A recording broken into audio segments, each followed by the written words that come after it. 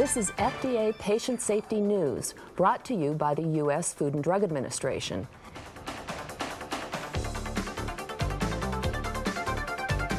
In this edition, we'll take a look at a new wearable defibrillator, a new absorbable wound dressing for burn patients, a recall of bronchoscopes, and tips on how to prevent choking accidents when using syringes to administer oral medications. These stories and more on this edition of FDA Patient Safety News.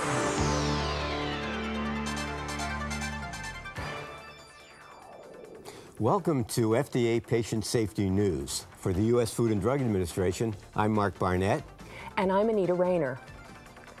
In this series of broadcasts, we're talking about patient safety when it comes to using medical devices, from diagnostic kits to surgical implants. About new devices that can improve patient care and prolong life.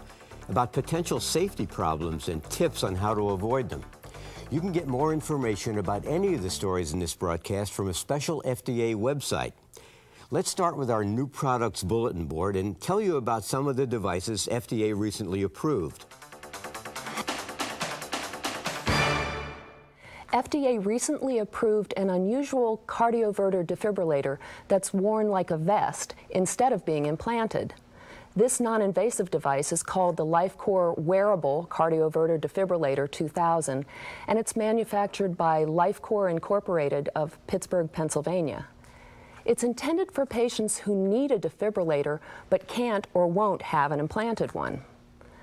The device is made up of an electrode belt that's worn around the chest beneath the patient's clothing. It connects to a monitor with an alarm module that's worn around the waist. The entire device is worn continuously 24 hours a day, except when the patient is bathing. About once a week, the patient connects the monitor to a modem that will relay data by telephone to the physician's computer. The device can detect ventricular tachycardia and ventricular fibrillation by sensing the heart's electrical activity on the surface of the chest in much the same way as an electrocardiogram. If an abnormal heart rhythm is detected, the device displays a message instructing the patient to press and hold two response buttons to prevent the electrical shock from occurring. If the abnormal heart rhythm persists and the patient becomes unconscious, the patient will involuntarily release the buttons. Then, once the buttons are released, the device delivers an electrical shock to restore the heart rhythm to normal. In clinical trials, the wearable cardioverter defibrillator was 71% successful in the treatment of sudden cardiac arrest, compared to a 25% success rate for patients who called 911. The device effectively detected and treated 5 incidents of sudden cardiac arrest and detected 2 other incidents that were untreatable. The 2 failures to treat occurred because the patients incorrectly assembled the electrodes in the vest, and as a result, LifeCore made some modifications to the vest in order to make it more user-friendly. The wearable cardioverter defibrillator should not be used on certain patients, including those who must have an implantable defibrillator or who already have one implanted. In addition, it shouldn't be used by patients who are exposed to high levels of electromagnetic interference, such as they might get from powerful electric motors, radio transmitters, power lines, or electronic security scanners. This interference can prevent the device from detecting an abnormal heart rhythm. In another recent action, FDA approved a new dressing used in burn patients. The dressing, called Orcell, is manufactured by Ortec International Incorporated of New York City. It's not used on the burn itself, but rather on the site where some of the patient's healthy skin was removed for grafting to the burn site. In this technique, called split-thickness skin grafting, healthy skin is removed from a non-burned area of the patient's body and grafted to the burn site.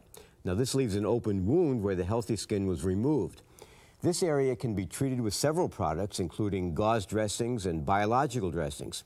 With the advent of Orcell, physicians now have another modality to choose from. Orcell is an absorbable cellular matrix made of collagen in which human skin cells have been cultured.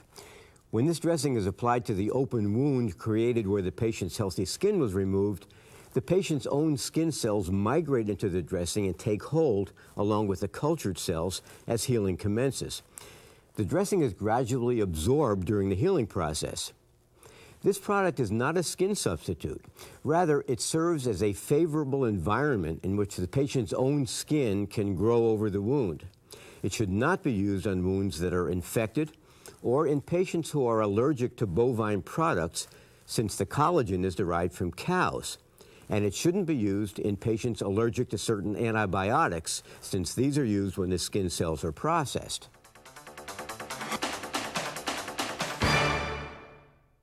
Now let's talk about some specific ways to protect patients.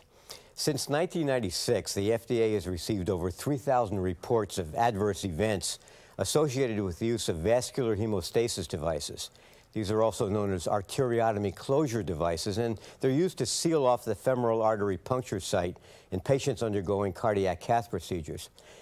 They provide an alternative to manual compression, which is the traditional method of closing the puncture site. Reported complications with these devices include hematoma, retroperitoneal bleeding, pseudoaneurysm, and infection. And in fact, surgical intervention was needed to repair the femoral artery in almost a third of the reports we received. And some of the reported complications have even resulted in patient deaths.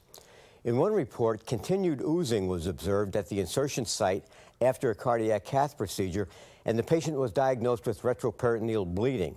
A large hematoma caused urethral obstruction, which led to kidney damage, and eventually the patient had to undergo hemodialysis.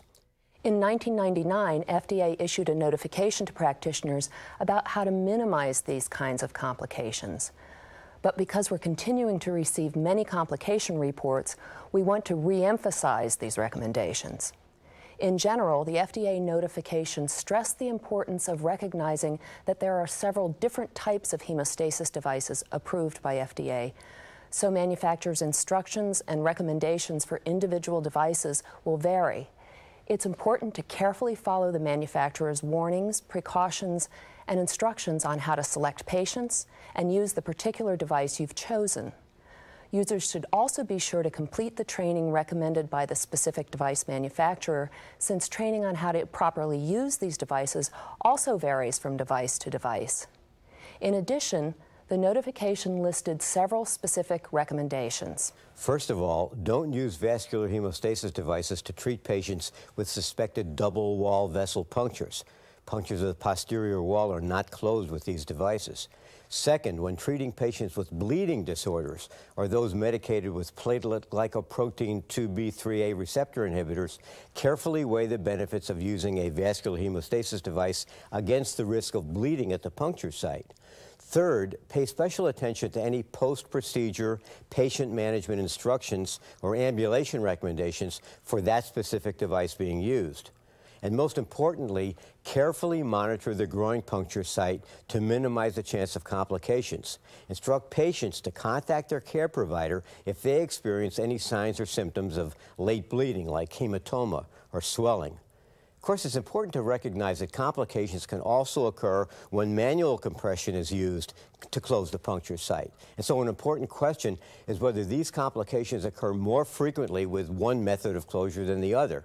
The FDA hopes to help answer that question with some research over the next year or two. Anita? If you use bronchoscopes in your facility, you should be aware that Olympus America Incorporated is recalling certain bronchoscopes because of looseness in the biopsy channel port housing. This can lead to microbial contamination of the port. You can find the model numbers for the affected bronchoscopes on our FDA Patient Safety News website. Olympus has asked that all bronchoscopes of the affected models be returned, whether or not the biopsy port housing is loose.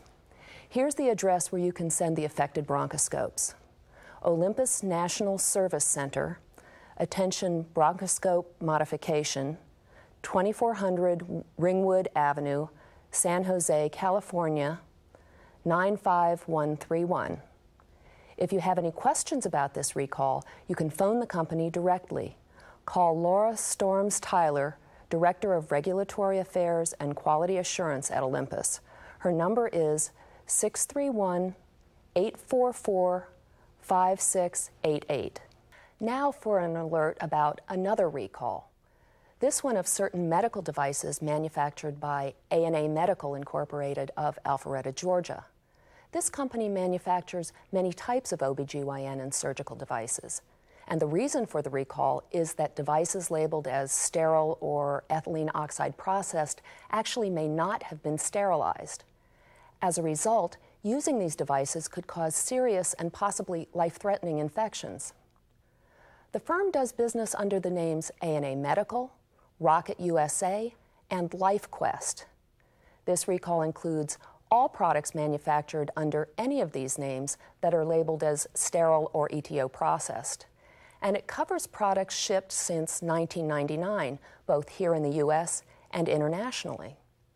The recall includes, but is not limited to, devices such as flexible and rigid curettes, uterine dilators, fetal blood samplers, and laparoscopy accessories. You can find more information on the affected products on our website. These devices may also be sold by distributors other than the manufacturer. FDA is working to identify all distributors of these products, and as we receive this information, we'll post it on our website. These distributors are being asked to contact their customers who received the affected products. Here's how to handle this recall in your facility. First, do not use A&A Medical, Rocket USA, or LifeQuest products that are labeled as sterile or ETO processed. Second, periodically consult our website for a listing of distributors of these products. Third, if you have products from these distributors, contact the distributor for further instructions. And remember, not all of a particular distributor's products may be affected by this recall. If you need additional information, you should call the manufacturer at 1-800-424-1234 or contact FDA Center for Devices and Radiological Health at 1-800-638-2041. And now for the part of the broadcast that we call Journal Scan, where we report on articles that are particularly relevant to patient safety. This time we want to talk about an August 2001 alert from the Institute of Safe Medical Practices on choking hazards when hypodermic syringes are used to administer liquid medications by mouth. This report describes the asphyxiation of a 5-month-old child when a cap from a hypodermic syringe was ejected into his throat during oral drug administration. Syringes are often used to deliver oral medication, particularly to infants or young children or ailing older adults. They're easy to use and they come in various sizes. But there are two types: an oral syringe that's specially designed for this purpose and the standard hypodermic syringe used without the needle. It's the hypodermic syringes that have been involved in the accidents. The Institute of Safe Medical Practices article warns that choking can occur if the small, translucent caps on hypodermic syringes are inadvertently left on the syringe during use. It's easy for that to happen because the cap appears to be part of the syringe. In fact, with some hypodermic syringes, medications can actually be drawn up and administered without removing the cap. The problem is that during the administration of the drug, the pressure from the plunger can cause the cap to be ejected directly into the child's trachea. And unfortunately, that's what happened in this latest case. The Institute of Safe Medical Practices warns that hypodermic syringes should never be used to administer oral medications. Practitioners should tell parents to use either a measuring cup or a syringe that's specially designed for administering oral medications. On these oral syringes, the caps are usually colored and shaped for easy visibility, and they don't dislodge easily when the plunger is depressed. But even with these syringes, you should warn parents to remove the cap before administering the drug. Well, that just about wraps up this edition of FDA Patient Safety News. But we'll be back next month with more, so watch for us. Until then, for the U.S. Food and Drug Administration, this is Anita Rayner. And this is Mark Barnett. Remember, you can get more information on all the stories you've seen here today and also find out how to purchase videotapes of these broadcasts by visiting our website. We also urge you to use the website to report problems you've encountered with medical devices. That's how we learn about problems so we can alert others. See you next time.